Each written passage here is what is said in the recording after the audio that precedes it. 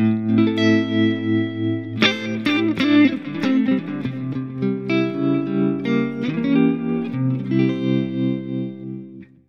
all, thanks again for tuning in, much appreciated.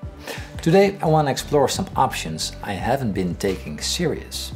When I think about a computer or laptop or iPad, I don't think about a great guitar sound, but I've been playing on digital stuff for over 15 years. Started with this beautiful Zoom 505, and today, as you might know, I'm pretty happy with the Kemper.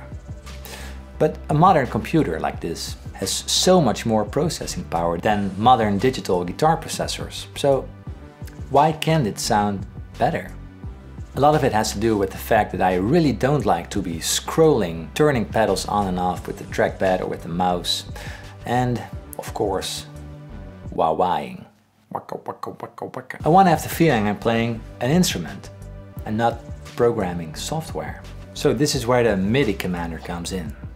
What it basically is a MIDI remote for everything you want to use it for. For us guitarists, that could be the Kemper or the XFX, or in this case, the software that runs on the PC, Mac, or even your iPad.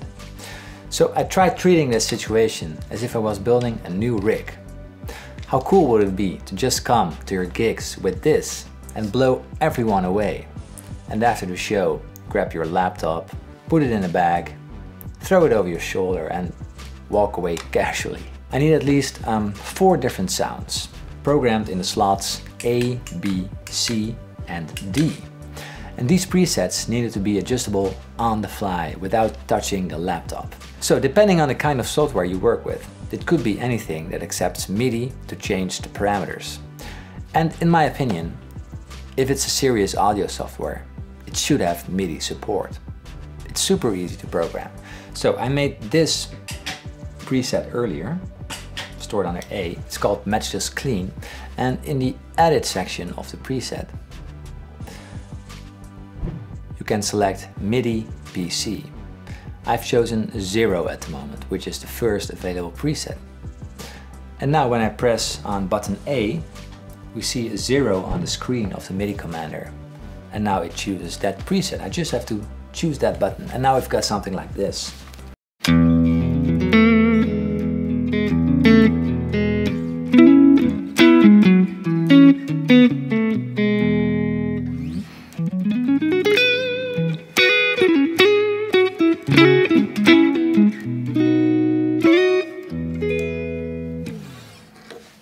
So, pretty awesome sound. I'm referencing this with my headphones, but you can always just have like an amp or speakers or whatever you want to output your sound card to.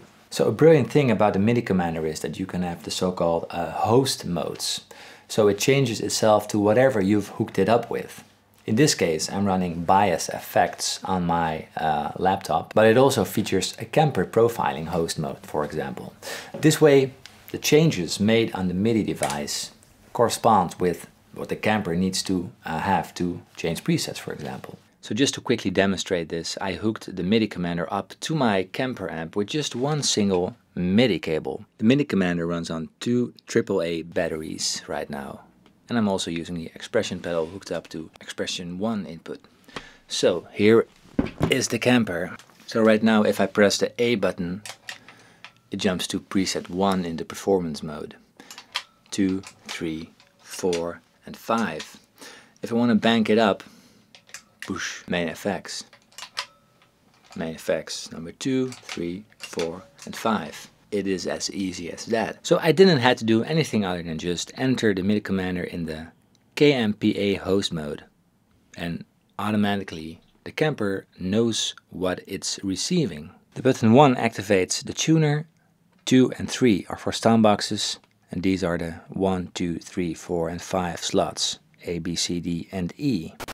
Now, in these presets we see a lot of different effects on top over here. Delay, reverb, mod and drive. All of these can be linked to one of the 4 top row switches. So button 4, for example, I programmed that one for the delay parameter, turning it on and off. No delay.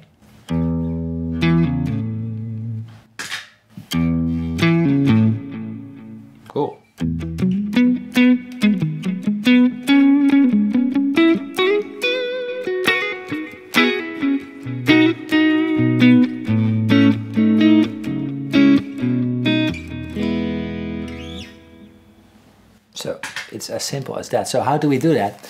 You just click on the delay, right button, MIDI automation, and then you do MIDI learn. You just click the button, MIDI learn, and now the laptop waits for an incoming MIDI signal.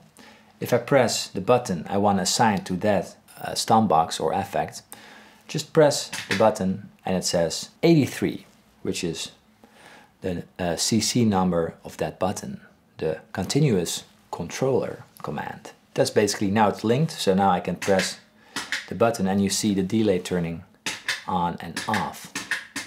Cool. And of course, on number 1, the wah-wah pedal.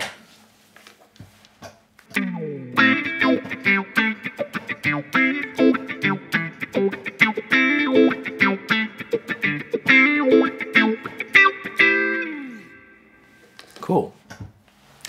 So how does that work? Well, it's pretty straightforward. On the MIDI commander we also have 2 expression pedal inputs.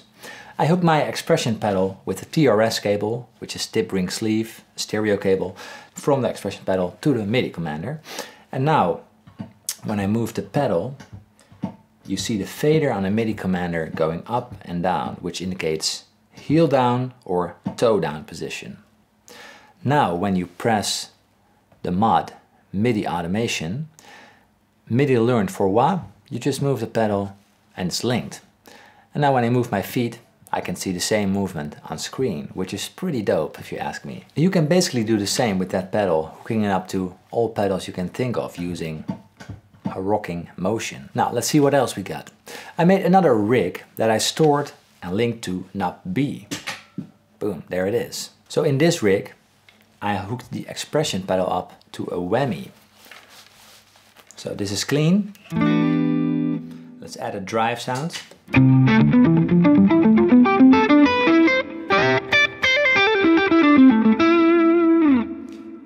And the chorus.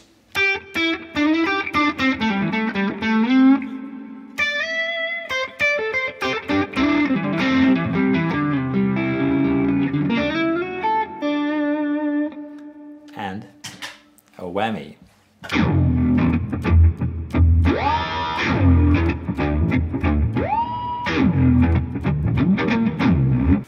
Pretty crazy stuff, right? So now, of course, we need an ambient preset as well.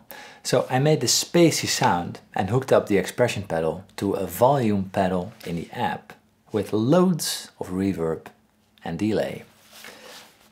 So preset 3, press button C. Now here we go.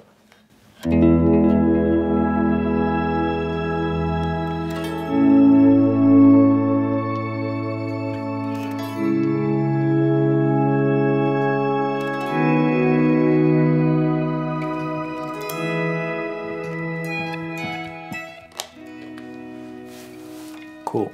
So now the expression pedal is turned into a volume pedal. So all with the MIDI commander. And of course we need a lead sound, which is stored under button D.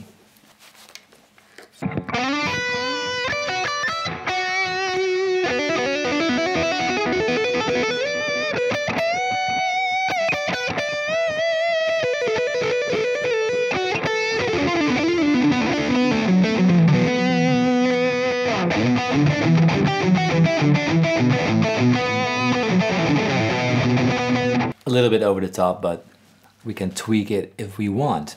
Now we used 4 presets, but we can store many more because we can go up in banks easily too, using the bank up and bank down button. Super easy. So the MIDI commander really is the bridge between having pedals or a dedicated pedal and having an iPad or a laptop using the mouse. I can definitely see myself playing a show with the MIDI commander, but I don't want to see the laptop. I just want to have the feeling I'm pushing these buttons the way pedals feel. When I look at a computer, I still don't really have the feeling that it's made to perform with. But it's just something that is in the mind probably. But the MIDI commander is really working super easy. I didn't have problems hooking it up. It works on any PC or Mac or iPad. You just have to plug it in and then it works. They also deliver the USB to Lightning cable for the iPad, which is great. So you can just hook it up to your iPad and change presets on the fly, which is pretty awesome. So a few things I like to see. The expression pedal at max toe position isn't totally maxed out in the MIDI commander.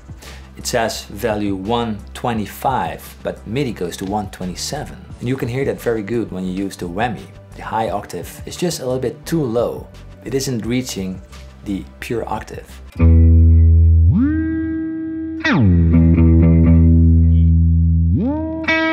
Not quite an E. So you have to correct with a little bit of a bend to make it a nice E.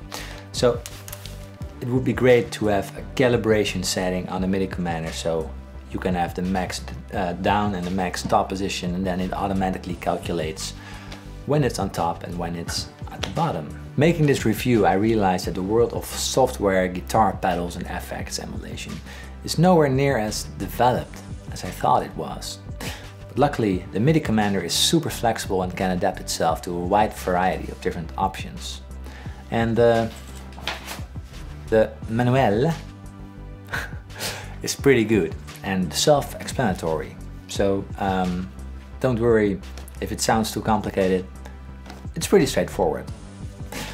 So do I arrive at gigs with this rig in the near future? Well, I think it might happen, but first I might explore the possibilities on the iPad instead of the laptop, which you can control as well with the MIDI commander. It might be a little more intuitive. Anyways, this was me talking about this gear and especially the MIDI commander, and I hope you liked it.